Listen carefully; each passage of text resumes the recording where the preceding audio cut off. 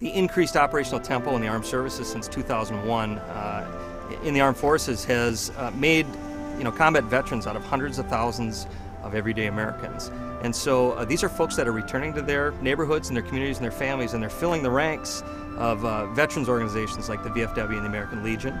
And so when it was suggested perhaps that I accept a volunteer position as a chaplain, it was a perfect fit for me. It was an opportunity as a pastor to go into a veterans organization, people that I share experiences with as a result of being overseas, and just share God's love with them in a place where they're going to be comfortable and feel at home and at ease. Everybody is affected by the experience of combat, and so for me to be able to come to a place where I can speak with other people who can relate to what I've been through, it's been part of the healing process that I've gone through after having been deployed. And it's just another way to reach out and care about people that I have a lot in common with.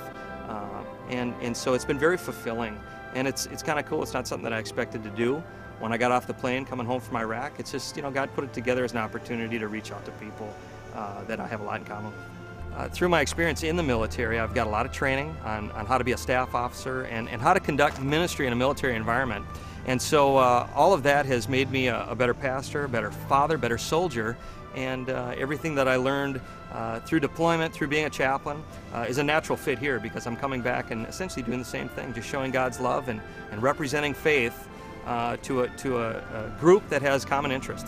Having been a member of Living Word since I was a young person, to be able to grow up and to receive training and to sit under the ministry of Pastor Mac and to be able to take all that and apply it outside of the four walls of the church has been a real blessing and a real benefit to everybody that I've come in contact with. It's just a matter of obedience, just taking what I've learned as I've sat under Pastor Mac for many years and putting it into practice, finding my spot and being obedient to step out. And really I believe that that's true for anybody, that God's put things on the inside of people for the benefit of the community as well as the body of Christ. Everybody's got something on the inside of them, and they just need to find their spot and step it out.